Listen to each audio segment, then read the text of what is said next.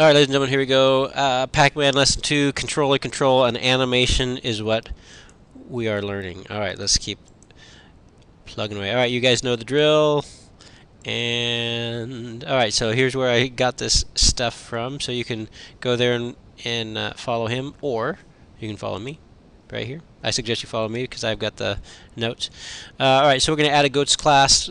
So to go project add class. Oh, not items.cs. This should say ghost.cs. So we're going to add the ghost class. This is a class that will allow us to make ghost objects. Okay, so I can show you how to do that. And then copy the whole using block from Pac-Man to the ghost. Alright, so basically, I guess I'll show you. So what you're going to do is something a little bit like this. So you're going to go project,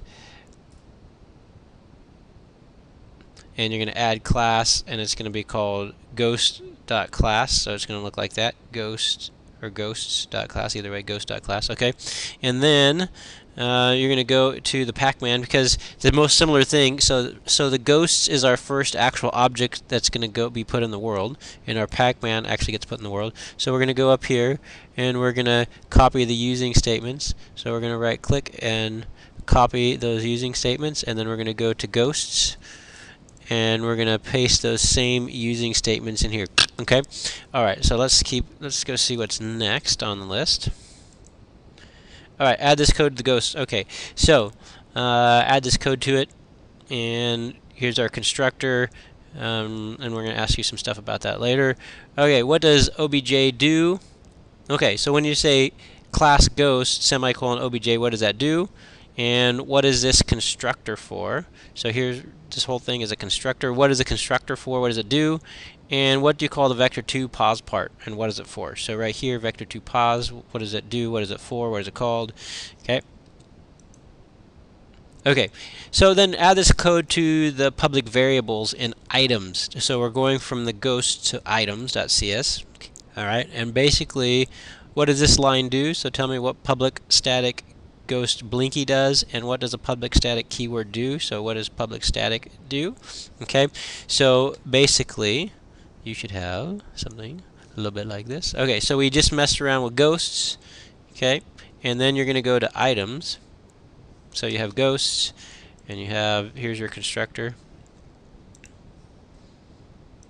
Okay, so we did this. Okay, and so then you're going to go to items, and you're going to add the stuff for Blinky, Pinky, Inky, and Clyde. Okay.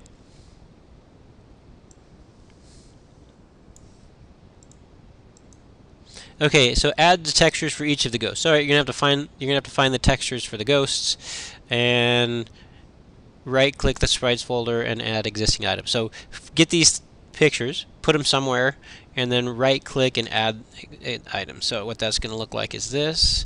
You're gonna come over here and you're gonna go right-click on sprites. You're gonna say add existing item, and then you're gonna add all of them, so it should look a little bit something like this. So you already have your Pac-Man. Okay.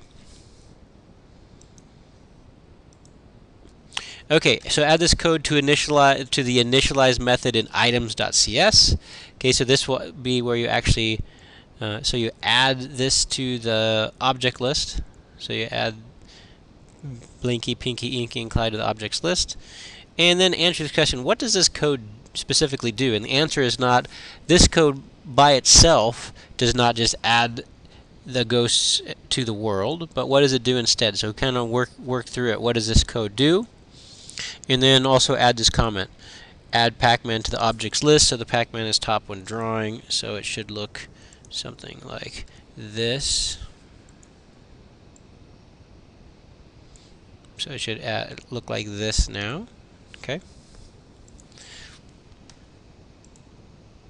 Okay, save and debug. So file save will save all your files, and classes start debugging by hitting F5. You should see a cornflower blue screen with a Pac-Man and some ghosts. Okay, that's the goal for this time. And there's no quiz as of yet. Okay, good.